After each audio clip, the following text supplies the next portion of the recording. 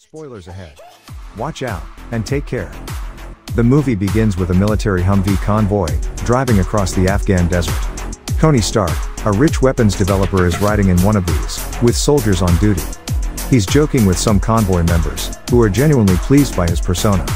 But the convoy is suddenly assaulted by unidentified gunmen. The soldiers try to save themselves, but they are slaughtered soon. Tony escapes the Humvee, hiding behind a huge rock.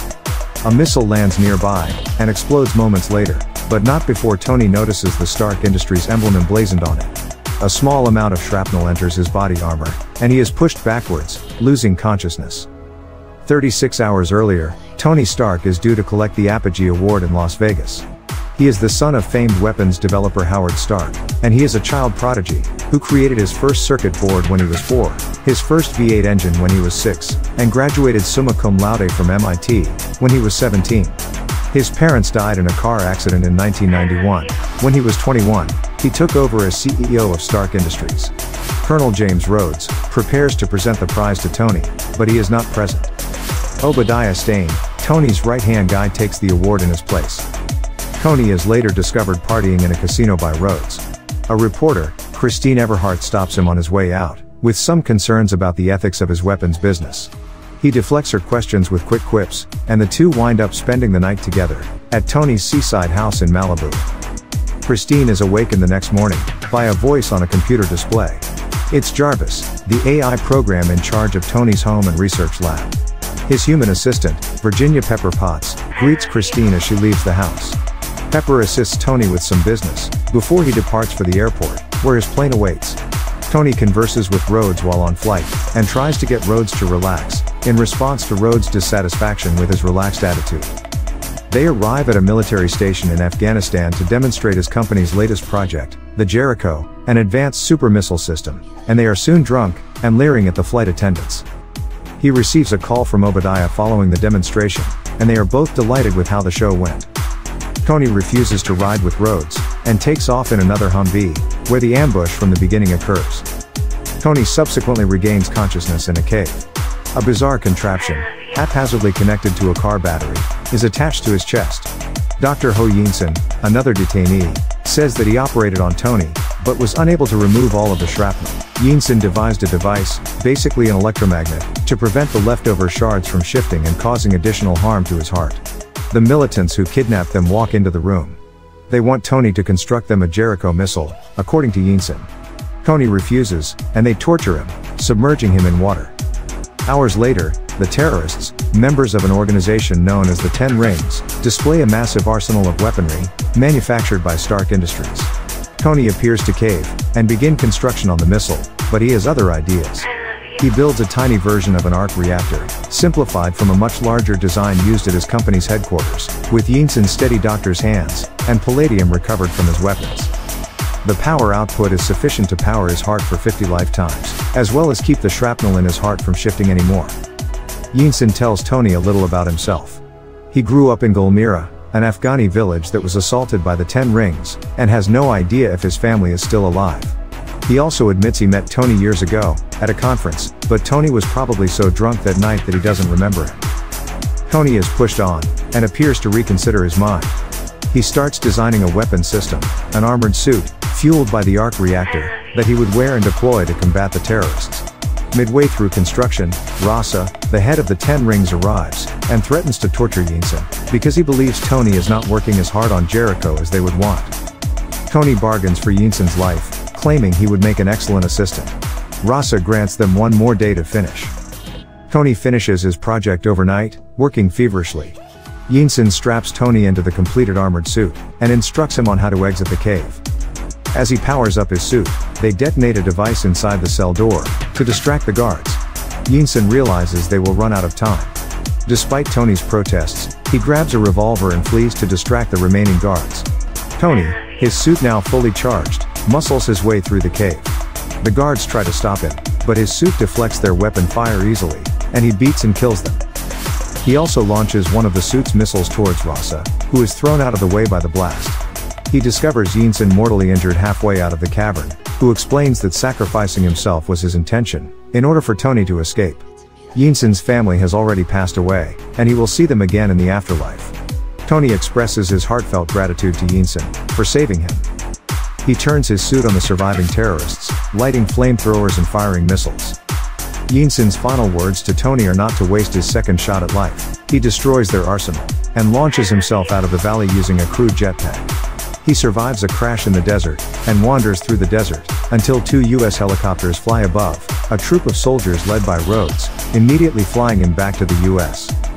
Pepper wants Tony to get medical treatment, but he only wants 2 things, an American cheeseburger and a company press conference.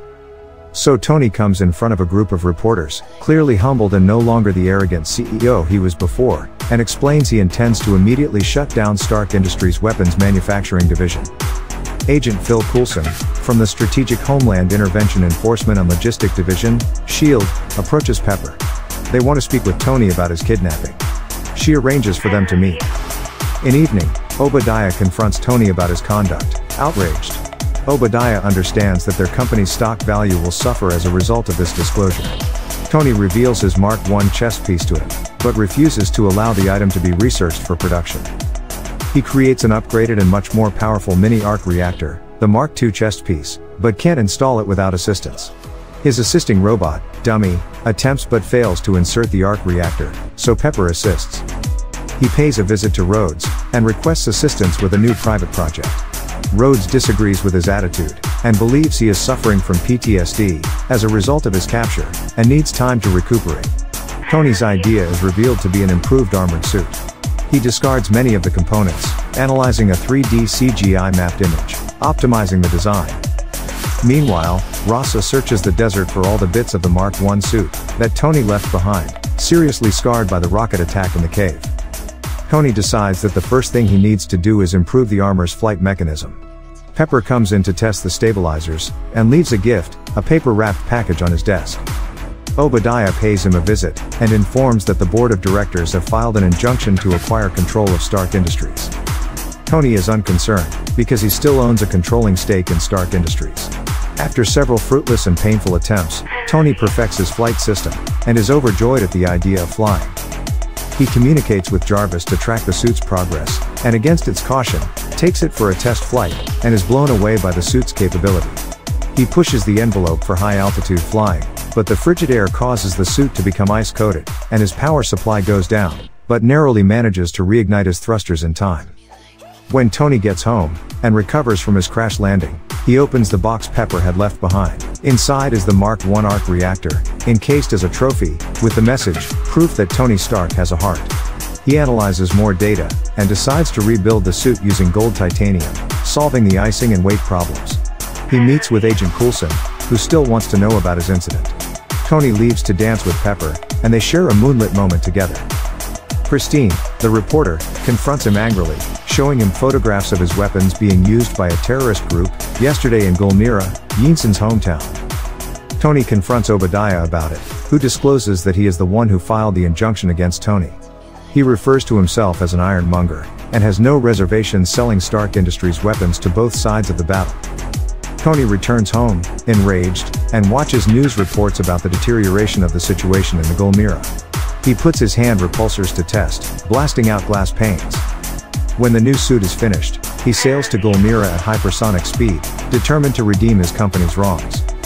Terrorists are rounding up citizens for detention and execution. His armor is far superior to theirs, and defeats the first gang in seconds, without causing any innocent fatalities. He leaves the group's leader, Ross's main lieutenant, alive and unprotected, for the villagers to exact their vengeance. Tony is shot down by a tank shell while flying to recover his weapons. He answers by launching a mini-missile at the tank, and destroys the captive Jericho missiles. Rossa arrives just in time to witness Tony take off. At Edwards Air Force Base, they discover someone in flight, mistaking Tony for a renegade drone. Rhodes is questioned about any fresh developments. He contacts Tony, who professes to be unaware of what is going on. Tony is then pursued by 2 F-22 Raptors. He tries to outrun the jets, but they outrun him. Tony calls Rhodes and says that he is in charge of the unidentified craft. Rhodes is enraged at the unapproved equipment, and is shocked when Tony explains that the equipment is himself and his new invention. One fighter plane hits Tony, hurtling him onto the wing of the second. The pilot's parachute does not open. Still under fire, Tony flies in and deploys the parachute in time. He persuades Rhodes to dismiss what happened with the jets as a training exercise. When Tony returns home, Pepper apprehends him, while the robotic system is removing his suit. He quips that she has seen him in far worse situations. Meanwhile, Obadiah pays a visit to the Ten Rings camp, revealing that he paid the organization to capture and kill Tony. But when they made their tape, they realized who Tony was, and demanded a much higher price. Obadiah immobilizes Rasa, and steals the remnants of the Mark I armor, using a high-powered sonic gadget that induces temporary paralysis. Obadiah then orders the execution of everyone in the camp. Tony tries to persuade Pepper to help him, feeling that nothing else matters but saving the people he puts in danger. Tony's dedication moves Pepper, and she agrees. She enters Obadiah's office with a flash drive to copy files from the computer. She discovers a video from the terrorists, revealing Obadiah was responsible for Tony's capture. Obadiah walks into the office and notices her at the computer, but she manages to conceal what she is doing. She exits, but he recognizes what she was up to. On the way out, Pepper sees Agent Coulson and tells him he can have his interview right now, so he can accompany her safely out of the building. Obadiah meets with his development team, who are working on his own armored suit based on the Mark I. They have rebuilt, but are unable to miniaturize the arc reactor. Obadiah is enraged, but backs down when the main developer says he isn't the genius Tony is. Obadiah realizes he has one more choice. He arrives at Tony's residence, and uses the sonic weapon to paralyze him. Obadiah yanks out Tony's chest piece, mocking him about how it would be the flagship invention in a new era of warfare. Tony knows after he leaves that he has just one chance of survival, the preserved arc reactor that Pepper gave him as a gift. He staggers down to his workshop, and nearly dies, attempting to grab the reactor, which Dummy hands him. He installs the reactor just as Rhodes arrives, who informs him that 5 agents have gone to apprehend Obadiah, but Tony knows it is far from adequate manpower. Rhodes watches Tony gear up, amazed by the armor. He asks if Tony needs anything, who says to keep the skies clear. Pepper Coulson and many other agents arrive at Obadiah's research center. They discover the Mark I armor, as well as a storage facility where something else is housed. Just then, a massive robotic suit appears and attacks them. It's Obadiah's counterpart suit, codenamed the Ironmonger, powered by the chest piece he stole from Tony. As Tony flies towards the research facility, Jarvis warns him he only has about half the power in the suit, because the older chest piece wasn't designed to power the Mark III for sustained flight. The two ironclad warriors start a massive brawl in the streets, near Stark Industries, as Tony tries to protect the innocent citizens. Tony takes off into the sky, dragging Obadiah along, who struggles, but his suit soon begins to freeze, the same icing problem as Tony's earlier suit. Tony hovers above, as Obadiah begins to descend back to Earth. The older arc reactor gradually loses power, and Tony falls back to Earth, landing on top of his plant, which is now functioning on auxiliary backup power. Back on Earth, Obadiah confronts Tony again. Tony disables the weapons tracking system in Obadiah's suit, and evades him long enough for Pepper to overload the building's arc reactor, generating a shock wave powerful enough to damage Obadiah's suit. The shock wave from the reactor knocks out the Ironmonger suit, which falls into the reactor, killing Obadiah. Tony survives after his original mini-arc reactor sparks back to life. Days later, Rhodes holds a press conference about the event with the two robots. Tony is impressed with the moniker the newspapers come up with, Iron Man, and decides to adopt it. Agent Coulson gives a cover tale concerning Obadiah's death, and the truth about Iron Man. Pepper thanks him. Tony returns to the reporters, and is prepared to comply with the cover story. However, as he is about to speak, he tosses down his notes, and exclaims, "I am Iron Man," sending the press into a frenzy. The end. Thank you for watching.